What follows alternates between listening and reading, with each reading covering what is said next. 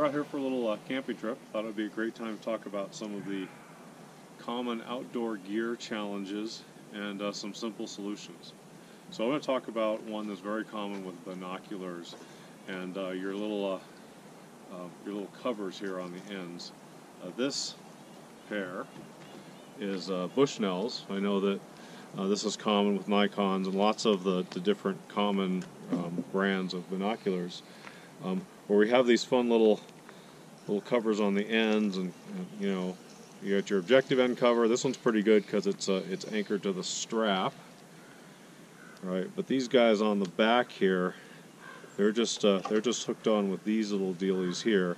And I don't know about you, but I'm out and about enjoying nature, I'm trying to use my binoculars, and I'm always concerned about losing these because these little rings work their way down, right? They work their way down, and eventually, up, gone.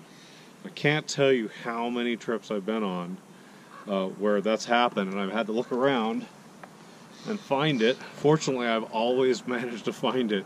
But again, how much of my time am I spending thinking about hanging onto these covers versus enjoying being out where I want to be? So an easy way to deal with this little scenario here, you know, with these guys that like to slip down, slip down, slip down, slip off, is a little solution I thought of using zip ties. Now, back here on my table, got some 8-inch blacks and some 11-inch blacks. The 8-inch ones work fine for these binoculars, just barely. The 11 inches will definitely work if you've got a pair that's a little bit bigger around that has this challenge. And the other thing, of course, is I picked black because they match the black cover case, right? But you can obviously get clear, or they have the ones in little camouflage colors depending on the color of your binoculars. And again, I've got some 8 inches and some 11 inches. For this, we're going to use the 8s. So I'm going to grab 2 zip ties out of my pack here. And I got my Leatherman to help us cinch and cut them.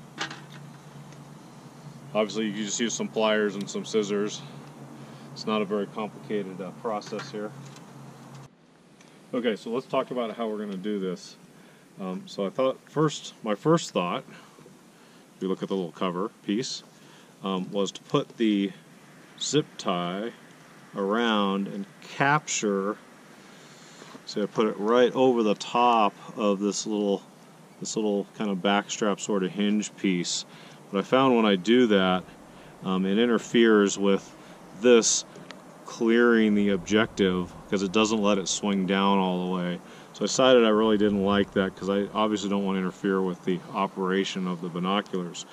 So I decided to do instead was to take this zip tie and put it right underneath that piece. See how it's underneath, so the hinge is fully clear, and position it so that it's back far enough that the cover is fully on and it doesn't cause any undue stress to this little retaining piece. So that way when you open it, it fully hangs down like it's supposed to. It does not interfere at all with my ability to use the binoculars. Right, but again, my goal is I'm not pushing this up all the time because I'm so worried as it wiggles its way down of it escaping.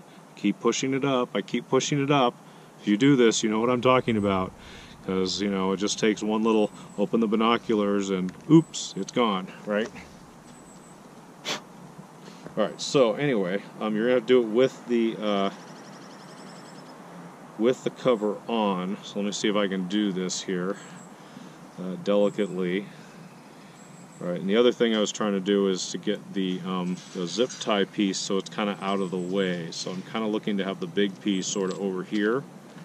So again, it's kind of out of the way. I don't want it to interfere or get my finger caught on it all the time or whatever. So I'm just going to cinch this guy in just kind of loosely. I got it like in there like 2 clicks. Close the lid on this guy so I can position it. So now I got the lid closed. I'm going to push this guy up here a little bit. Gosh, we're out in the forest and we've got a big truck backing up. That's nice. Okay, well, sort of in the forest. We're at a campground. Alright, so you can see how I've kind of got that positioned there. And again, the zip tie is not over the top of any of the rubber of this cover. And so I think I've got it kind of where I want it. I'm going to cinch down. I'm going to open this up and push that back a little bit. I'll go grab my Leatherman. So if you work with zip ties, you kind of know that you want them to stay forever. You want to pull on it with a pair of pliers against the other piece to make sure it's in there real good, and it is. And then, can I get these in here to cut this is an interesting question, and the answer is no, I can't, based on where I position them. So if you run into that problem, always good to have a plan B. I'm going to go for my little mini here, because he'll be able to get in there and make that cut without any issues. There we go. So that's one side down. Good to go. Good to go. Alright. Still got the flexibility. And I cannot push this down past this zip tie, so this is not going to escape. Alright, so let's do the other side. Need another zip tie here. Alright, so we're going to do basically the same process. So I'm going to try and have the little zip tie piece end about the same general location. So I'm just going to get this on a little loosely.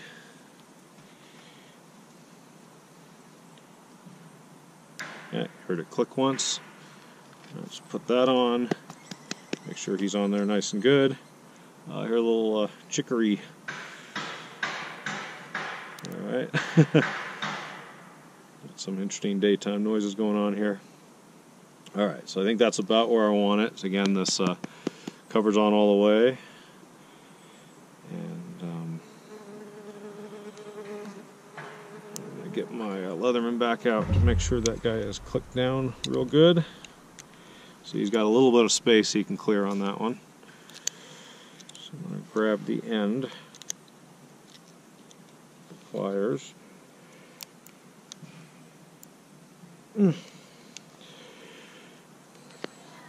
Alright, now you see it's on the right spot, so the cover gets on all the way. See, if you look at it that way, I really have no space there, very little space there, because I cinched it down with the pliers.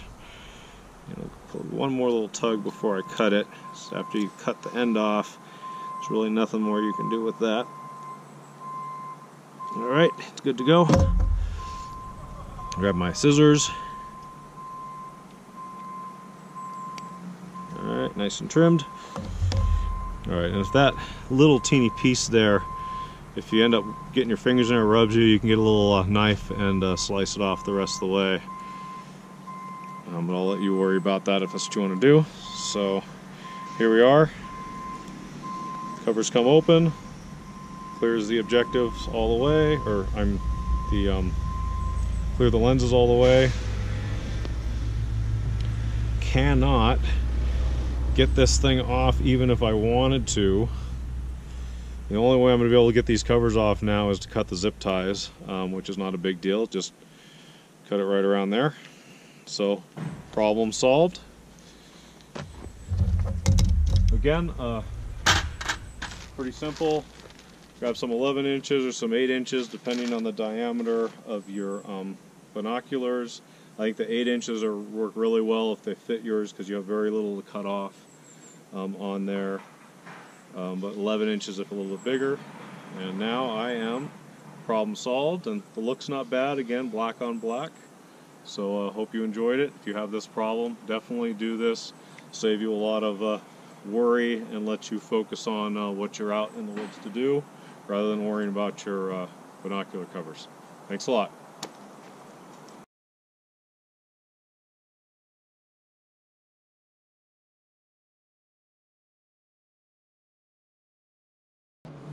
Okay, so we just got back from first time trying out the new put the zip ties to keep the covers on your binoculars approach. We went on a big hike.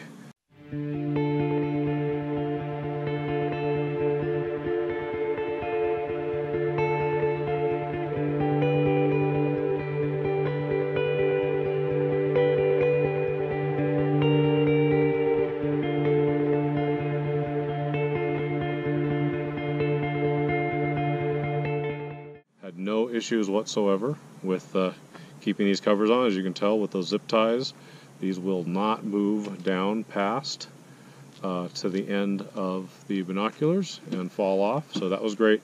One change I did make since I did the installation video a couple hours ago was when I did the installation video, I had these little guys up here. I kind of decided, just from a look and a feel, they didn't interfere with my hands at all when I was handling the binoculars. But I did decide to just rotate them, and I did it without taking them off or replacing them. I just rotated them down to here because I thought they were a little bit less in the way. So I got them both down there now, and again, it was just a little rotate it like that. So all good to go. But worked real well, no issues. I was able to free my mind and enjoy the forest and the big trees and the rivers and all the fun little sights we saw today, and not stress about my cover lids coming off and being lost somewhere in the wilderness. So thanks a lot. If it's a problem you're having, hope it works for you. Talk to you later.